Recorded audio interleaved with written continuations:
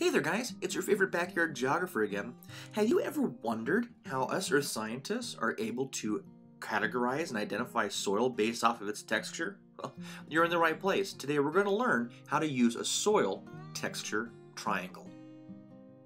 Well, to begin, the first thing that we need to know is that soil can be identified a lot of different ways. We can look at its color, at its pH level, but in this specific video we're going to learn how to look at its texture. So what we're looking at is the actual grain size of the material, the minerals that are within that sample.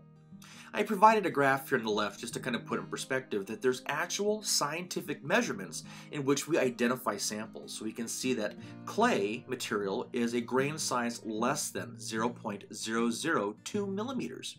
Now, we can see that there's a list of clay, silt, very fine sand, all the way to very coarse sand.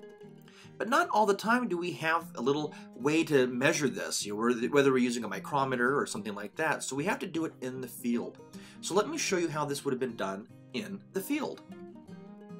So there's a couple steps. The first thing I have here to show, every earth scientist has one of these in their back pocket when we're out in the field. I love this because what it does, it actually gives us not just the name of the material, but gives us a little window in which we can feel the actual texture. What's interesting to point out is that very often people assume that sand describes a specific material. But the reality is, sand is a grain size. So sand can be made of quartz, feldspar, it can be made of seashells, it can be made of even basalt. At the end of the day, sand is categorized based off of its grain size. Now, that being said, how do we do this in the field? Well, we can take our little handy-dandy book, and that'll help us identify some pieces, but the real deal is to get some of that material in your hand, and then add a little bit of water, and then start rubbing your fingers throughout that material. Why? Well, based on this category here, we're going to be able to guesstimate, in a sense, the percentages.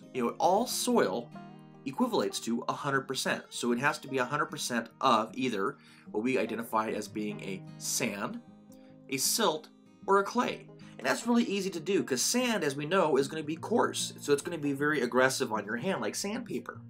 And clay, on the other hand, is going to cake, kind of like a cookie, like dough. So we find that we're able to distinguish a percentage of each.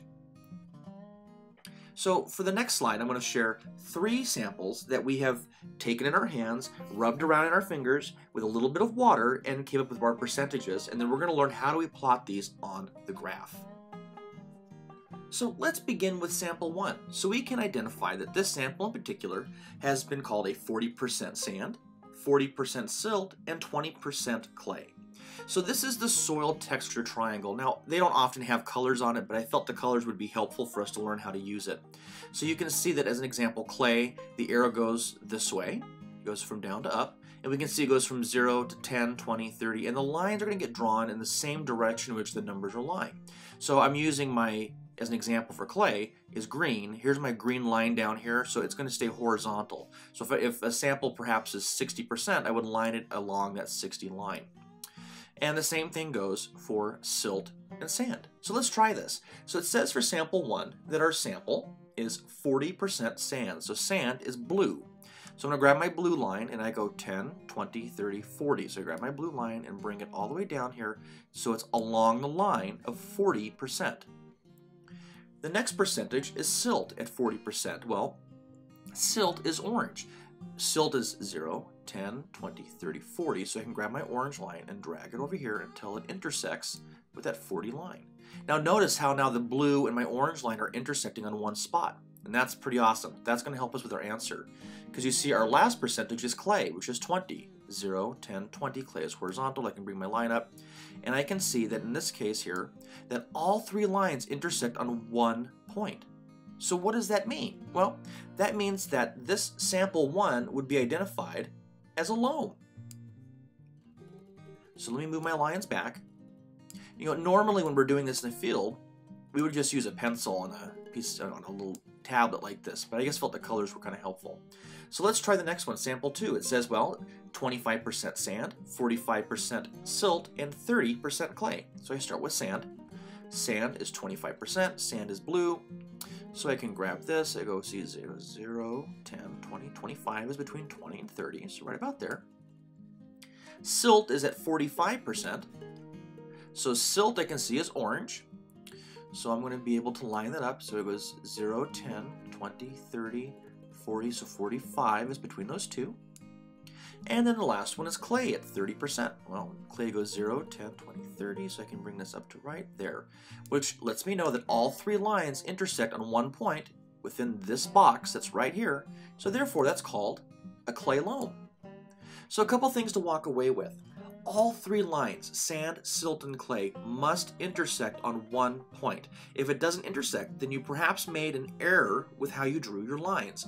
Another thing to remember is that the numbers themselves are drawn the same direction in which the numbers are oriented. So notice that the angle for 10 goes this way versus for clay is horizontal. Also, they intersect within one of these greater boxes. So no matter where it is within this box, if they intersect in here, it's going to be called a clay. And why is this important? Well, because when we're writing reports, we're sending this out to perhaps the United States Department of Agriculture, or we're sending it to a report of someone in a different country. We can give them the percentages, but it's so much easier for us to understand just a specific name. So we can identify a particular soil name, such as for Santa Clarita, we know that we have a lot of clay. So we're somewhere between a clay loam and a sandy clay. And we have a specific name that identifies our specific soil. And hey, did you know that every state has its own state soil? So be sure to look yours up.